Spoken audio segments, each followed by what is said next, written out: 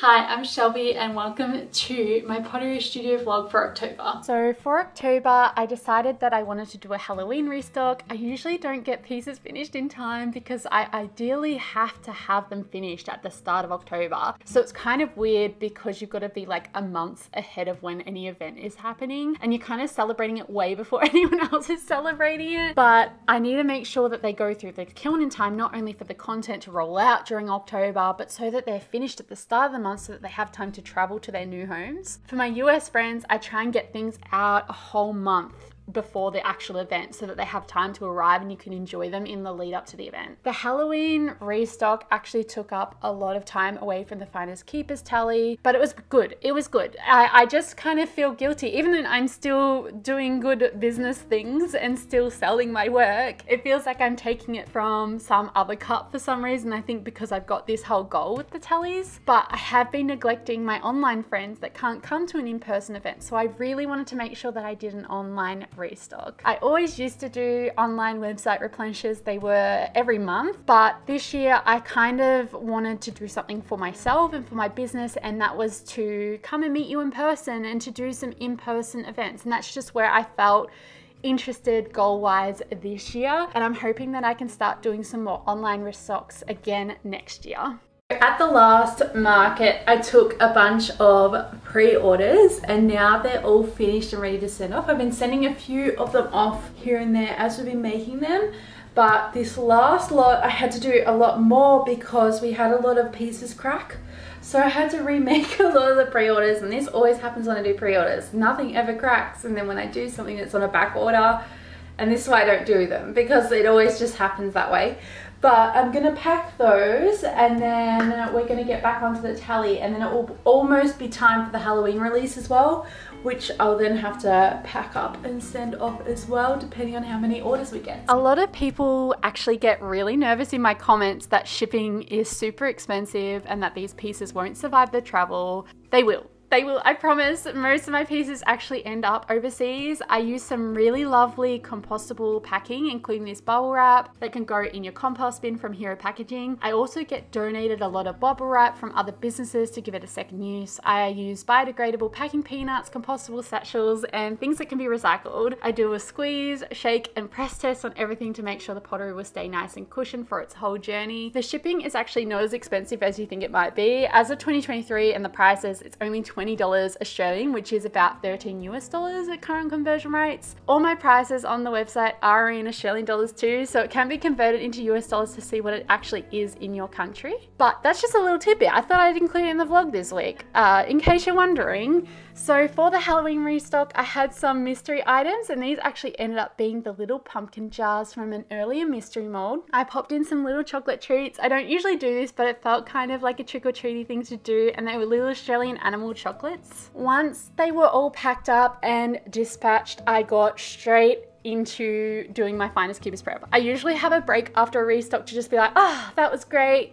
I feel good. That was nice. I'm so happy that the artwork's found new home kind of vibe. But this time I just had to get straight back into Finders Keepers prep. So I went through that list that I showed you at the start of this series of vlogs, and I grabbed out all the pieces I needed for the cottage flower design and began to paint that. The cottage flowers are actually some of my favorites to create. This time I am changing it up a little bit from the last market. I want to make each market to be somewhat exclusive, like each one has this classic staple, but you can get a slight variation on that staple. So some have different designs, some market exclusive, much similar to my online restocks where everyone is different in colors and patterns. The vessels stay the same, but the variation is vast. Like it existentially what is my work, but it always just changes because that's just, to me, it keeps it fresh, it keeps my creativity buzzing, and I get to try something new. But I can also use the data from what was popular from previous markets and restocks to assess what worked well and evolve on it. But it also keeps you interested.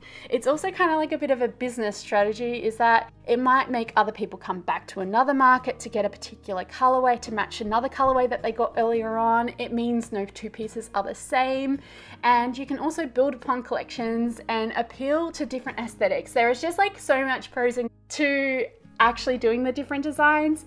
I just love it. It just keeps me stimulated always. I think the only con is that sometimes I might not redo designs, or you might not get something ever again. So it means it's very limited run, which means not everyone can get their hands on stuff. And I totally understand that. I guess I am only one person, but it does keep things fresh, fun, and exciting every single restock and market I do.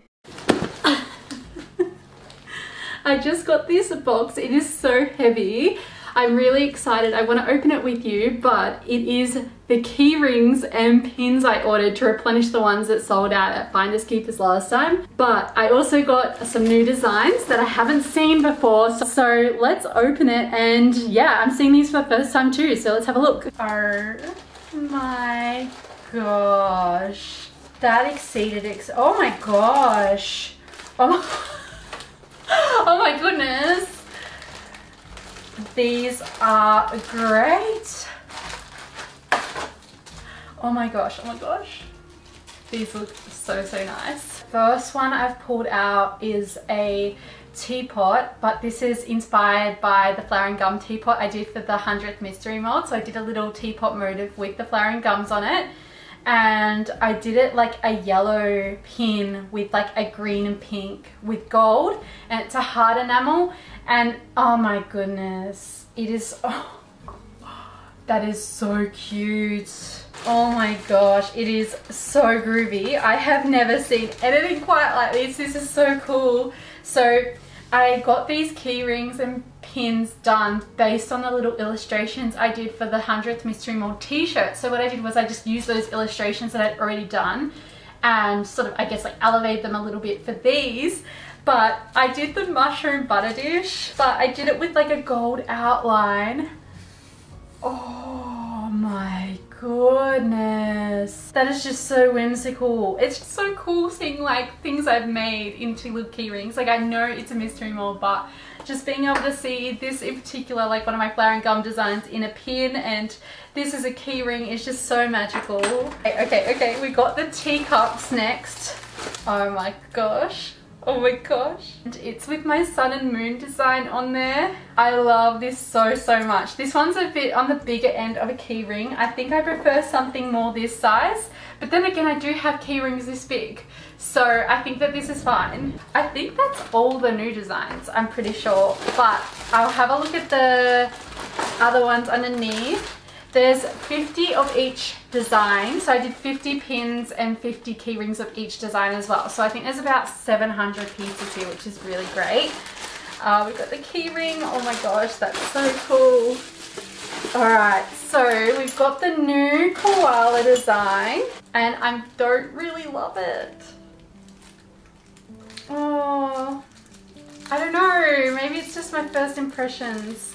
Maybe because those ones were so magical. I think it's just a bit muted for what I was expecting. The colours have muted out quite a lot.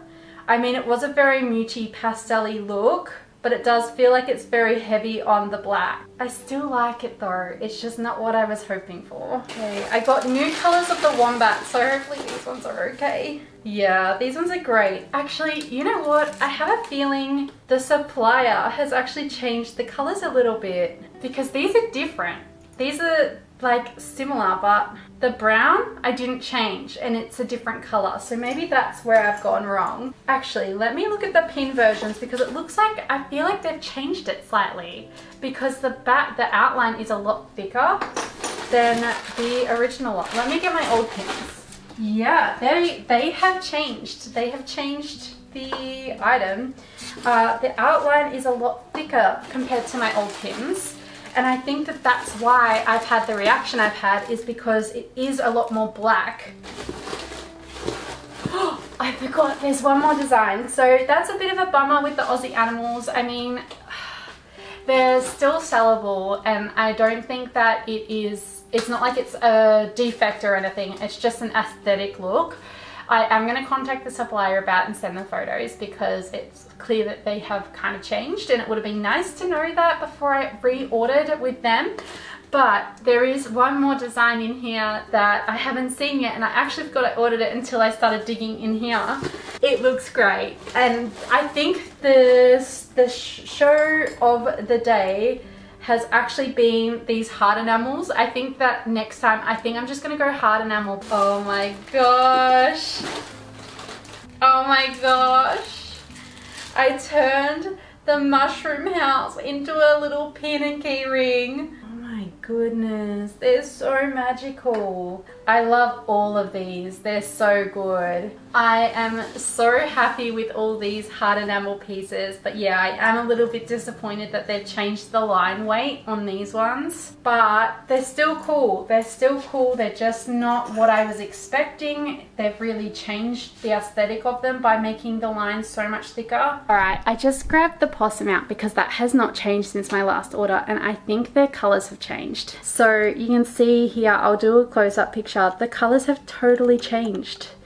So that's why that one looks so much darker than what I thought, because they are really dark in color. So I contacted the supplier and they actually let me know that halfway through my batch, the enamel product was changed. They thought it wasn't significant enough for me to notice, but they offered to replace them with the hard enamel versions due to the difference in supply and all the pins. So I'm just showing the before pins and the replacements with the brighter colors next to them. You might not be able to tell. I can definitely tell, and I just wanted to keep it consistent across all my products. I don't want someone getting one that's not as bright and expecting it to be super bright. I ended up just paying the difference from the soft enamel to the hard enamel, so I'm so grateful. I will have the imperfect ones a little cheaper because they are still cute, and I know that they're not the ideal colors, but I don't want them to be a waste. But I just didn't have the heart to sell them online if there was just so much variation and no consistency there. So I'm so glad I have the replacements that properly reflect the Pantone colors I requested. Even though it's October and the market isn't until November, we are wrapping up the last bits of the pouring.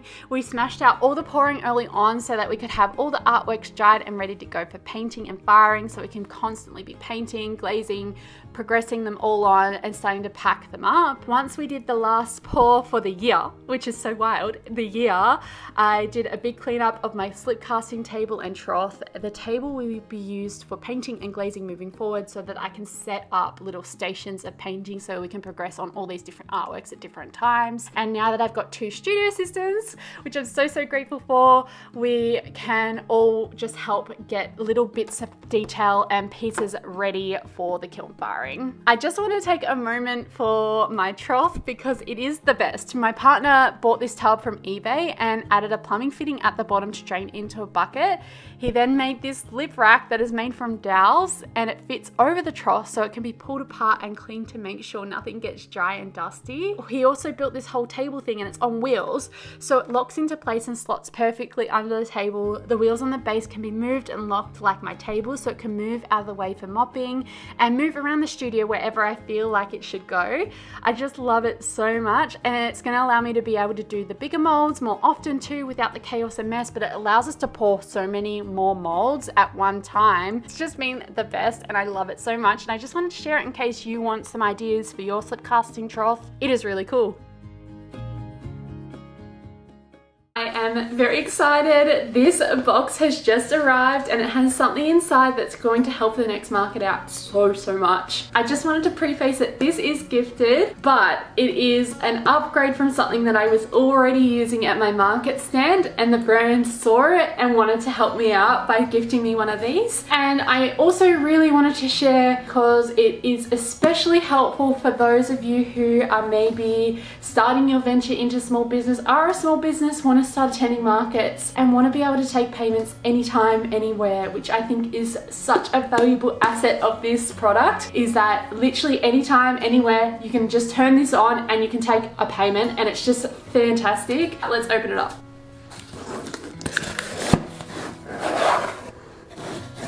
I was using the small square readers at the last market and they are so fabulous, but I found I was like always leaning over the table and I always had my phone and then I couldn't take any content. So this way I'm going to be able to have it somewhat separate to my phone. This is the next level up, which is the square terminal. Actually, I'll show you how it actually all works and how I stock take everything. This time I'm actually going to properly stock take so that we don't have any surprises in the tubs at the end of the market.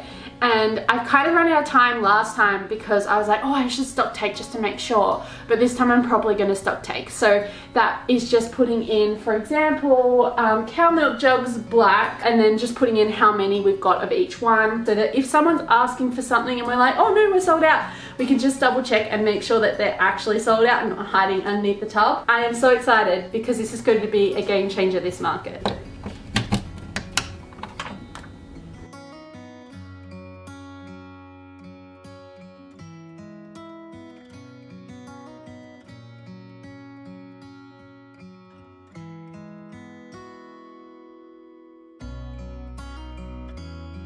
Alright, don't mind my mess at the desk. I am going on to my Square website now. So not my website, but the Square where it connects with that terminal I got, and I'm going to go through, and before I pack each thing, I'm going to put in the exact stock I have of everything and make sure that I've made everything accountable, and then I'll have an exact number, and also if we sell something out, I'm gonna know if we've got more of them. So I'm gonna go do that now. I'm gonna do the wattle designs first, and then I'm gonna price everything on the bases and then pack them up ready for finders. I am actually gonna do this staggered for the next month over November, so that when we get to the last week we can just focus on getting as much done as possible, and we're not just trying to get everything packed. Most of it should be packed by the time we're ready to go. So that is the plan. Put it in here, price it, wrap it up, pack it up, and then it should be good to go. I really like it because it's really easy. So I just put the item in and you can categorize it. So on the Square, for example, I've got curved belly mugs, but it actually falls under the category of just mugs. So you can actually, in a rush of doing the sale, you can just quickly type in mug and it will give you all the mug selections. I've got 8 there, so I'm just gonna pop in 8 and save, and then when you go into here, it should actually have that we've got 8 available. So I'm gonna go through and do that for all of them. Yeah, very easy, very simple, and it's just going to save us a lot of time when we're at the market, knowing that we've got, knowing exactly what we've got, if anything's hiding. Also, because there's going to be more of us at the stand this time, there's going to be an extra person. Knowing what each person has sold is going to be really helpful because you can only keep track of what you've sold. So that's going to be good, and also a better gauge of what mugs are more popular earlier on, so we can actually go through and I like that part because there's like the statistics at the end of each day, which I can actually show you when we're at the market, but it shows you the different items that were more profitable, or what sold early on, how much like stickers and magnets we sold. Very interesting, and it's really just a good insight into what to take to another market. Yeah, we're constantly just doing heaps of glazing, and I also prepared a lot of stilts for a piece I'm putting in this year's advent calendar. One of you suggested that adding some wax to the stilts will help them repel and not leave the little black marks on the pottery, so I can confirm the wax works really well. They did have a little bit of the black on them still, but I got a Dremel where I've been sort of taking the rest off safely outside of the studio with a mask on, of course, and it works so great. So I just wanted to share that feedback, and thank you. This is why I love you guys. I'm always learning so much new about pottery. Like when I think I know a lot, you guys come through and give me some new cool hacks. Here is that cottage design coming out of the kiln with some ladybugs, some mushies, a few other little sneaks to what's coming to the market. There is just so much happening. I was editing this vlog and I was just like, I don't even know what I'm doing here. Like it's gone. The monthly vlogs are a little bit trickier because after a week, like it's still very, very fresh and you know what you've done.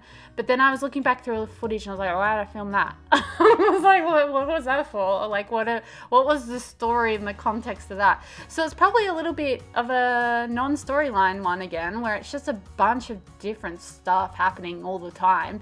And that's where my brain's been at. I have apologized so many times to my studio assistants because I'm like, sorry, I have so much going on in there that I am miscommunicating and not being the best. And then this happened. Okay, so there is this bingo card of mistakes you make as a ceramicist or a potter.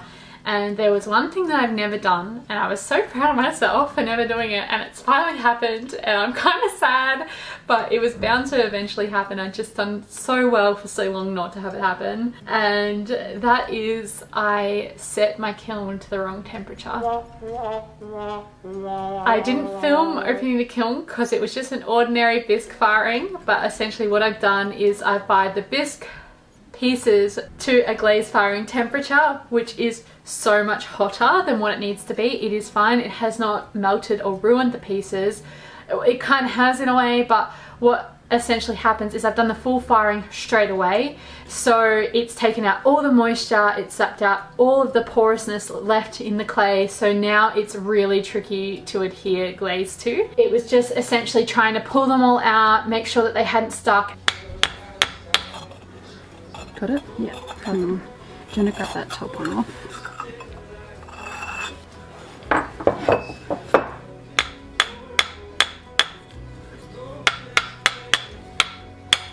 Oh, there we go. And then I read that dipping them in glaze straight away whilst they were still hot allows the glaze to stick and the water component to steam off. So it was just like high pressure, intense work, and that's why I didn't really film much of it. Was able to save a lot of pieces. I got them out of the kiln using that method. They seem fine. There were a few pieces though that are not as great. Just the finish of them isn't as nice. It's probably hard to see on the camera. I'll have to show a close-up, but it just kind of looks more satiny, which is cool, but there's spots where it is really glazy, like glossy like, and you can see droops and runs because the glaze is just like not being compatible to the porous clay. We only had a few pieces in there that were finished and needing glaze firing that had all the paint on them, but there were a few pieces that were just plain, and we hadn't actually like painted anything on them yet. We hadn't glazed them, we hadn't done anything to them yet, except for just trying to lock them in place. And so I've got like a lot of these like koalas with thimbles because I decided to make more after seeing how popular they were. And I'm thinking that by adding the underglaze on top, it will have like a chalky textured base that will hopefully help the glaze adhere to it. I just opened up the kiln, and one of my shoot assistants was watching me open the kiln, and she literally watched my face drop, and I was like, oh no, something's gone wrong here. Like I knew straight away because the color of the clay was just different. It usually has like a pink tinge to it, but that is full on ceramic. I knew straight away what had happened. The finish isn't the best. They are gonna have to be discounted pieces, and I am gonna have to sell them as seconds, which sucks, but at least they aren't a waste. My biggest thing is wasting, and I really just want to make sure that whenever I'm making art, whenever I'm making pieces, that I'm making them to last, and I'm making them to be enjoyed for years to come, and I'm not just sort of producing more waste in this world. And that is why I started pottery in the first place, because it just has such a nice use and a sustainable product in a way. It is one of the most sustainable mediums, yet the most unsustainable because it never breaks down. So that's why it's so important that when you are doing pottery, that you're really committed to what you're doing and what you're making, and that you're really proud of it, and you know that it is going to be something that is going to be loved and cherished for years and years and years, because it will outlive us. When something like this happens, I am a bit hard on myself because in a way, mistakes happen, but in a way I worry that those pieces are wasted and I've just contributed to a very bad waste system. But at the end of the day, like it happens, and it's okay. It's all just uncharted territory, and I'm just, at the moment, it's trying to save them and also trying not to spend any more time on them. That is the other thing, is that when mistakes happen, they take up time to fix them, and it's trying to avoid mistakes where we can, but sometimes they're unavoidable. So anyway, yeah, so that happened. Oh my gosh, I still am traumatized from that kiln firing. I am getting up at 10 p.m. at night to double check that I haven't popped my kiln on the wrong temperature. It has literally done something to my brain. I can confirm we have been able to save some of the pieces from that, but I can't share them yet until a later date. But they turned out okay. They're not the best, but they're a bit more like of a matte finish, but I'm very happy with how they were looking in the end, and we didn't lose them all. But yeah, that's a little bit of what went on this month. You probably saw a lot of what I worked on in the mystery molds throughout the month, but this is just sort of a feature of what wasn't in those videos. I got ready for the next week by popping it all out on that table now that we're not using it for slip casting, and here is a wrap up of what I have photographed and wrapped up for the market already. This is not a tally of what is actually finished. There's a whole shelf of finished stuff. I think we're sitting on about 400 artworks at the moment, but this is what I've actually packed and what is ready to go and ready to come and get packed in the car and come to Sydney. I want to say another thank you so much. I love saying thank you to you because every week you guys just show up and support me so much, and yeah, I just wouldn't have this without you. I know that I put a lot of work into it, but it's the support of you that allows me to keep doing these vlogs, allows me to keep living the dream of doing these pottery artworks so that you get to enjoy them in your home. I hope you enjoyed this October vlog. In the November vlog, it will be the final crunch to get the pieces finished for the market, so it'll probably end up being about 200 to 300 more artworks that I'm hoping to get through. I am sending off all my annual advent calendar release. I go on a plane for a collaboration that I mentioned before, and we pack up and get ready for the market. I hope to see you there, and as always, thank you so much for watching, and don't forget to like and subscribe for more videos like this and to show your support. I'll see you next time.